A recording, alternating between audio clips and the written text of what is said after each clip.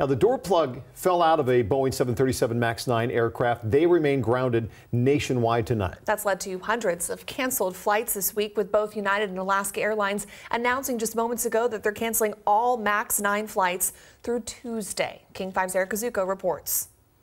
Yeah, the scene at the airport for rebooking was less chaotic because a lot of people knew earlier this week their flights would be canceled and they made alternate plans. But the picture of what's going to happen over the next week or so is still uncertain. Headaches at SCA today. A bunch of rebooking and rescheduling, a bunch of text messages like threads. An echo of the chaos Saturday. Our flight got canceled. And Sunday. Horror story after horror story. And earlier this week. I kind of figured we was going to have some issues today. Grounded MAX 9s and winter weather snags have thousands of passengers waiting for answers.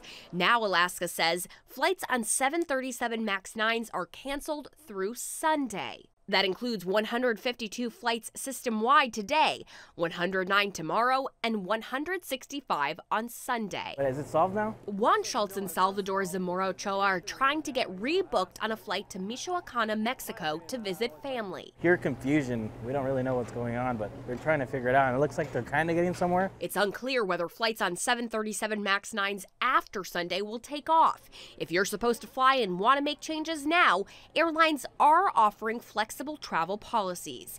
Alaska is allowing changes and cancellations without fees through January 24th and will refund flights it can't rebook. United is offering free rebooks through January 28th.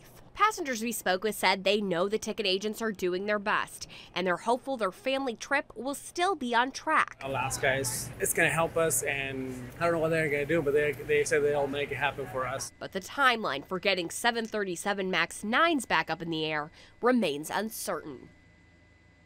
Both of the airlines allow you to sign up for notifications so you can get updates about your flight status. Reporting from SEA, Eric Kazuko, King 5 News.